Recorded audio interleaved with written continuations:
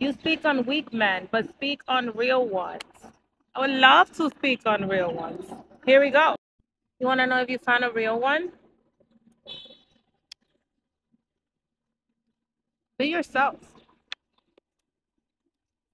Be yourself. You want to know what happens when you are authentically yourself?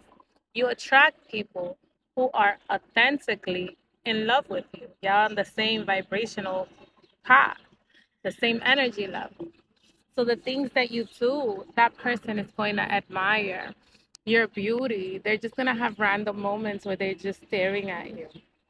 Another sign is a person who wants to build a business with you, who plans things to get money together. If they're willing to have that conversation alone with you, and of course this is all gonna take time. Love bombing in the beginning, a person who's like, oh my god, you're so pretty, oh my god, I love you, oh my god, oh my god, oh my god. No, nobody wants that. Nobody wants clingy in the beginning because we know that that's not real. That is attached with lust. That is attached with infatuation. That is attached with obsession. We don't want that. We want real love. A person who adds to your life, who doesn't take away. You don't have to walk on eggshells when you're around them. You could express your ideas. You can laugh. You can play.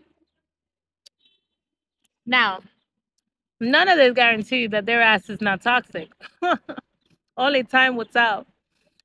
But these things are signs of a person who's not. These things are signs of a real one. But in order for you to find that, a person who opens up and allows you in their life plan and you guys can talk about life together, well, they have to have a life plan. They have to have ambition. They have to love themselves. You have to see that they're working towards something, that they have goals, ambition, just things that they want to conquer, integrity. Their words that if they say they're going to be there at 7:45, at 7:30, they're already there. Amazing. Amazing. This is a real one. Let me know if you want more signs of a real one.